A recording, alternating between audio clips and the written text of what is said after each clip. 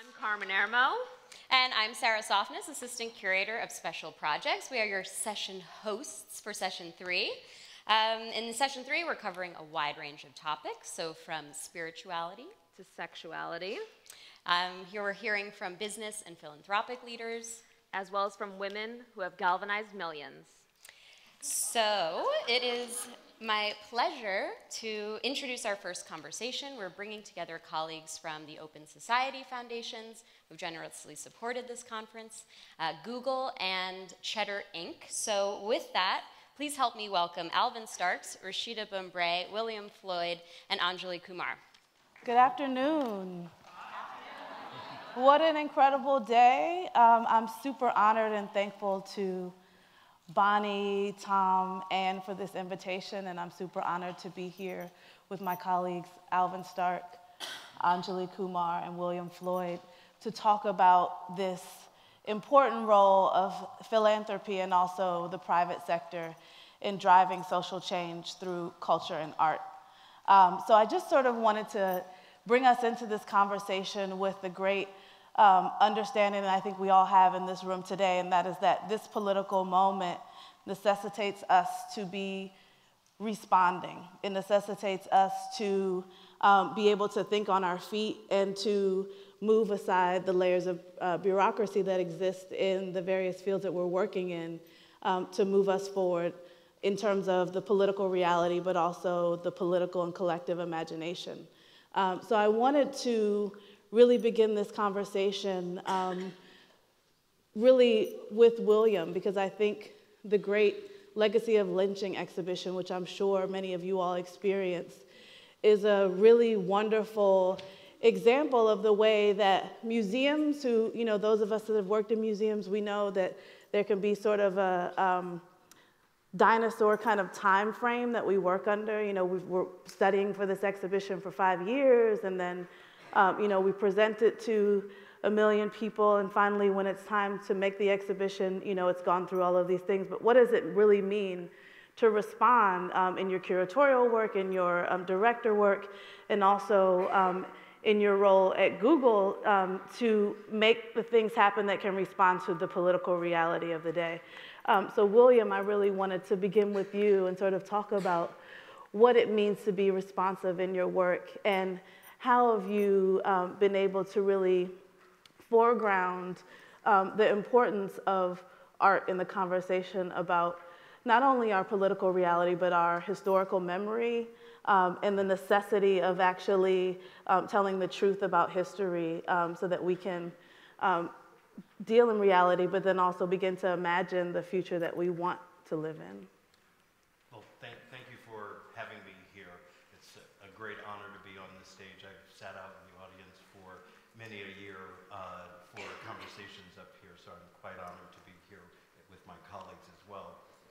But as you created the context for the conversation about being politically responsive, Google's work with EJI and the exhibition, the beautiful exhibition, the haunting exhibition that was here most recently at the Brooklyn Museum, was actually born out of the company and specifically the employees' need and desire to respond to the horrific racially motivated killings that started 2 years ago.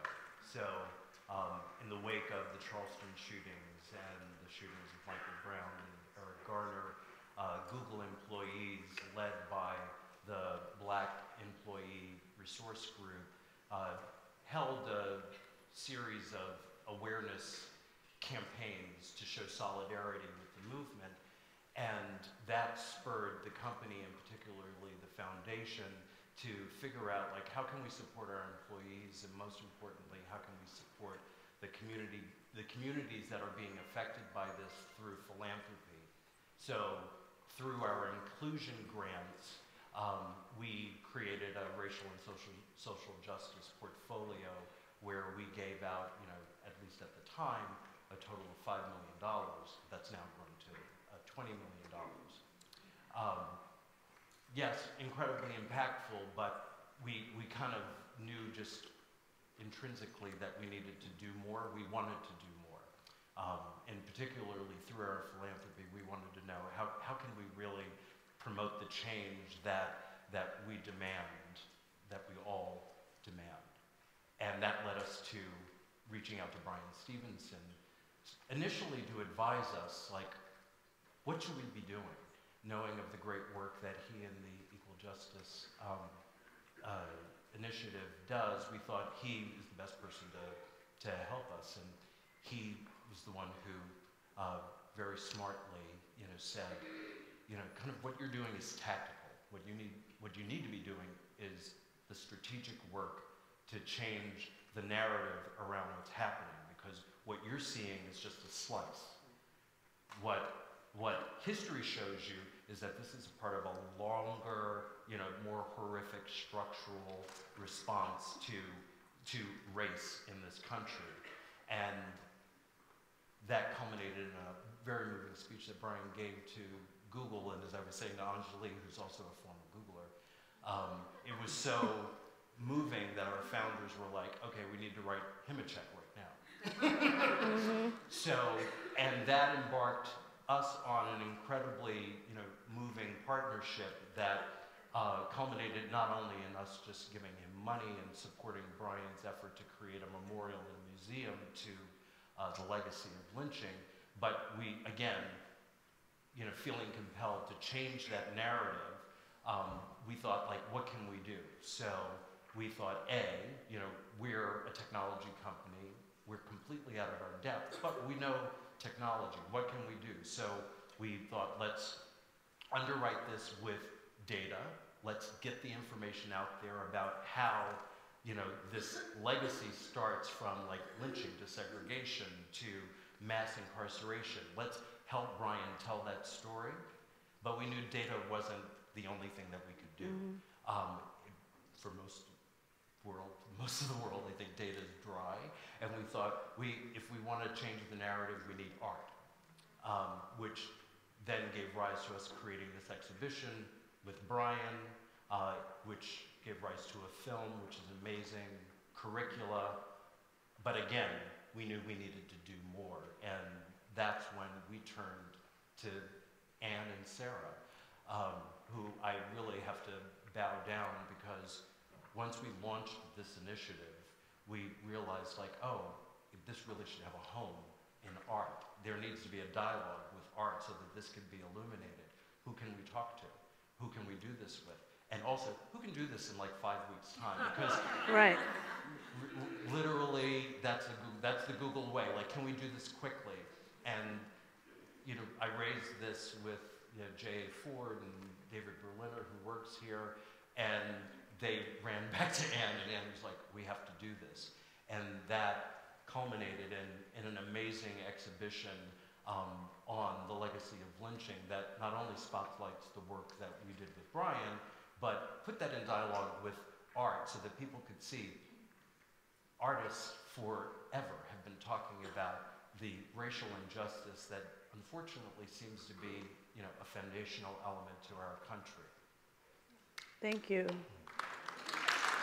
I think what was most amazing for me as someone, that comes from the art world and has been living with the work of Glenn Ligon, for many, many years, was how these works from the Brooklyn Museum collection could actually sing in a different way, yes. And could speak in a different way. And so even this work from Glenn Ligon that looks at, I always wondered what would happen to all of that beauty, this concept from James Baldwin, I think, was really sort of beautifully contrasted with the reality of this moment of these women walking with the jars with the names of their loved ones to collect the soil at the base of the tree where he was lynched. And I think that sort of walking in that reality reminds us that so many of us will never have an opportunity, right, to actually be in the place where these atrocities happen and acknowledge that these atrocities happen there, but we all live in that reality. We all live in that sort of, collective imaginary space, but also political reality of racial trauma. And so I think the way that this show juxtaposed these very real stories, but with these metaphoric artworks, right, what really spoke to the power of the artworks, but also spoke to this idea that Saidiya Hartman said of, I live in the time of slavery because I live in the future created by it, right? So that, you know, we're living in the time of lynching right now.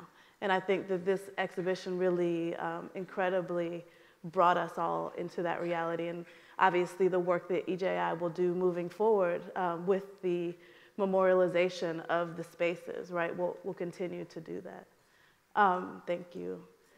I wanted to also, Anjali, speak to you just really about you know, the role that you've played, and it was amazing to me to realize that, you know, that you've been doing this even at the kitchen, sort of bringing people from various professions and ways of approaching ideas into the necessity of art, right? And so I would love to hear you just talk about not only your role at Google and Cheddar, but also your role as a board member for Amplified, and the way that you sort of see the necessity of your role in the private sector to drive these conversations.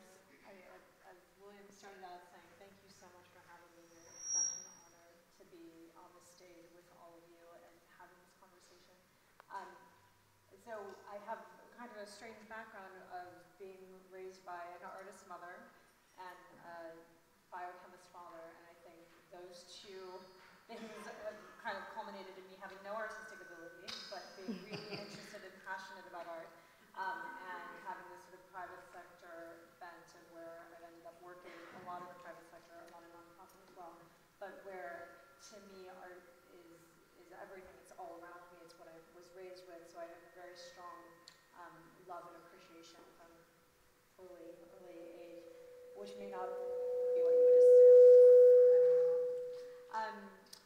And to me, art is a compass. It's a moral compass, especially in these dark times where it can speak in ways that words can't, where it just provides that guidepost. And so I think it's just something that is a symbol that we can all gather around. So something like the amplifier work. Oh, sorry, I don't know what's happening to my mic. Is it on? No. My mic's off. Did I do something to it? You can have mine. Mine's off. You can just lean in and just keep talking. I'll speak loud. Is this better? Is that? She's coming. Here they are. Oh, they did. Hello. You missed all the brilliant things I just said. I'm going to regroup then. So anyway, I was raised by an artist mother. Art to me is very much a moral compass and provides context and guideposts and all the rest of it. And I think it can act that way within institutions too, within companies. And I think, you know, having been sort of born and raised within the Google framework of having worked there for a long time, I think what they did was incredibly brave, and I think they shouldn't be the only ones doing it. I think all companies in this moment, they need to stand up, they need to be more vocal, they need to be, you know, providing that leadership and taking a stand on things. And so, to me, it's just it's a non-negotiable. Like, these are not political issues. They are not, they're not really issues up for debate. These are fact-based things. And so we can look at the data, as William said, and say, these things happened and these things are not okay. And these corporations are in an incredible position with incredible brand megaphones and, you know, spaces in communities to be able to have some of these conversations and to push these things. And I just think it's all of our responsibility. And so I'm not here speaking on behalf of Cheddar. I work for a news organization now, and you know, they need to maintain like some degree of neutrality, and I understand that. But I think as leaders within a corporate community, it's really important that we take a stand and are strong about it. And so I applaud what you guys have done in a major way. Thank you. And I think, you know, one of the other things that is really interesting, and I know it was great to hear the presentation about Amplified, is like how, because I think working with artists my whole life, all artists hope and imagine that their work would be accessible to the whole world, right? obviously they think about a specific audience, but I think this idea of making artworks available to people for functional purpose is really incredible. And I think it also talks about this idea of how do we respond to this moment? What are the needs? And so, I think thinking about the news, I mean, obviously, how did the news become a controversial sort of idea that it's, that it exists to tell us the truth, right? I think that even that very premise is now in the dialogue and up for conversation. So I think it puts it on a plane with art, right? Where like the maker is bringing a truth, but that truth is meant to be interpreted, and that truth, we have to meet it there, right? We have to do the same work that the artist made. So I think, sort of bringing people the way that you do from different sectors to this conversation to understand their role is so important. Yeah, and I think it's just the idea that they have a role and to not be reticent. And I think, again, people might feel like they can't step into the fray because they have customers on both sides of the aisle or users on both sides of the aisle. And that's fine if they don't want to step into the deep fray, but there's plenty of issues out there that are, like you said, sort of up for debate, which just shouldn't be, that are fact-based. So step into those, right? So if Google can take on something like lynching and talk about those racial injustices in such a powerful way, then I think the rest of us shouldn't be scared to talk about climate change. Like that feels like right. Because look, don't get me wrong, we were scared wading into this entire discussion, but once you're there, you realize it, and you mentioned it in sort of Rashida, the idea of illuminating the thing that is obscured, or highlighting the voice or the narrative or the history that has been shunned is actually kind of a part of our mission. We believe in information, we believe in data, we believe in supporting having platforms that support everyone's discussion point. And when we saw this, we just felt morally compelled. Yeah. Thank you. I want to move to my colleague Alvin, who I have the great pleasure of working with at the Open Society Foundations. And in his work, and he can speak for himself, but I first just want to say that everyone at Open Society Foundations is so glad that Alvin came back. And so he had a sort of 10-year tenure out in the world where Open Society Foundations just, held the string out for him. And now that you're back, I mean, you've been back for a year, and the sort of way that you've galvanized people around racial justice is really incredible, and around the necessity of culture in the conversation for racial justice. And so I would love for you to just speak a bit about your perspective and the way that you sort of see these things as braided together, as you say. Perfect. Can you guys hear me? Yeah. Okay, great. Are you guys out there? Yeah. All right, just checking. So it's not a surprise to me that before I came back to OSF, Open Society Foundations, I was actually at the Schomburg Center for Research in Black Culture. So I must admit, I feel like that was just a prophetic doorway into coming back into philanthropy from like 135th to 57th. And those worlds could not be further apart. And what I wanted to do was to kind of bring those worlds together. It was interesting hearing Anjali as well as William talk about these words of illuminating and darkness. And I do think this is the role of artists. And if anything, I believe that the artist is the soul of social justice movements. And it was great to really hear so many people bring reverence to the great James Baldwin. I feel like we can't have a conversation about arts and social justice without thinking about Brother Jimmy. And just the sheer idea, which I think is really clear here, is that art actually illuminates. That's the role of the artist, to really take these dark, uncomfortable moments and to create another vision, a radical vision, as someone said earlier in the presentations. And so I do believe that if one takes on, I think in foundations, I kind of think of myself as a curator, that I'm pulling together various grants to sort of make a narrative story, Yes. right? And that these grants have to make sense, and that I have a whole template of things to sort of work with, right? Money being just one part of it, but I think the partnership that you spoke of, really making these things interconnected and making them very obvious. The other thing I just wanted to say that the idea of arts and social justice has always been with us. It's not new. You know, it's like, it might be new to you, but it's not new, right? And I think one of the earlier, if you were to kind of coin the phrase, Afrofuturistic artist was Aaron Douglas. You know, I think his work in actually creating an alternative vision during the Harlem Renaissance really laid the pathway for what became the civil rights movement, right? If you don't have a vision of your people, then you will always stay where you are, right? And I think Douglas's murals were very much a part of that, right? So they showed up, obviously, in magazines. They showed up in books. They were very much a live part of really creating the milieu, the kind of excitement for both social justice demand, but also vision. And so art has always been braided together inside these movements. Like if you were to close your eyes, you know, these movements have songs, they have dances, right? They come with cultural creations that are necessary, right? It's not just the march, but it's all the other cultural elements that are a part of it. The other next slide. Thank you. Thank you.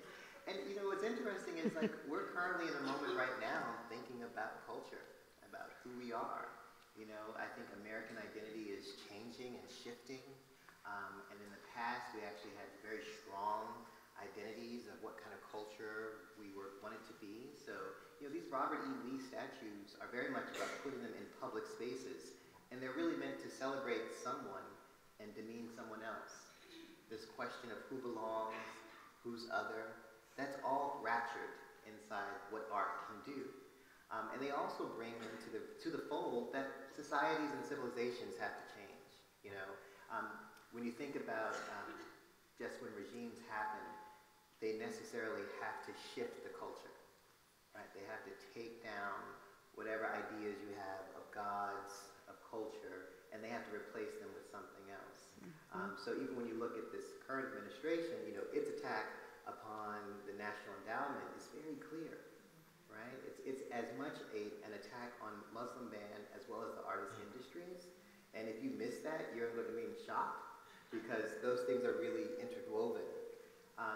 Also at OSF, you know, in rethinking ourselves, I actually do run a civil justice portfolio. It's a racial justice portfolio. So it's not in the classic arts framework. I saw earlier my colleague Roberta Uno, when she was at Ford, had an arts-based project, and we worked together on some hip-hop activism work back in the...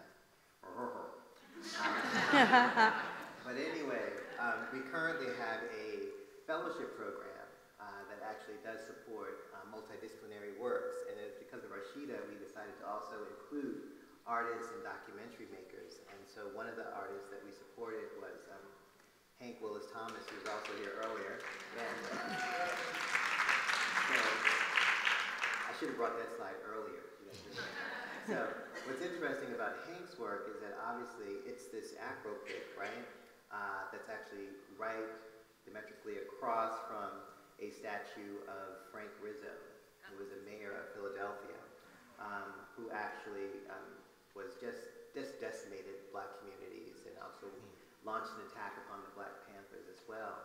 And so what you are seeing is a public conversation about race without words. Yep. Right?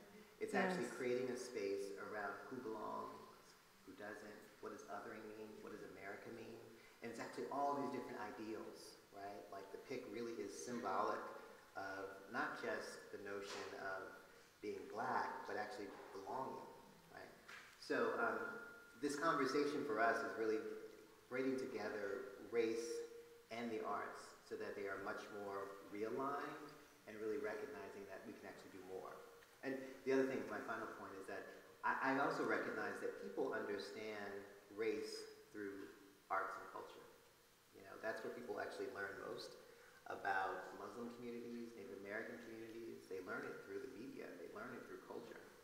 So if we do not pay attention to those spaces, that's going to be our mistake as America currently re-envisions itself.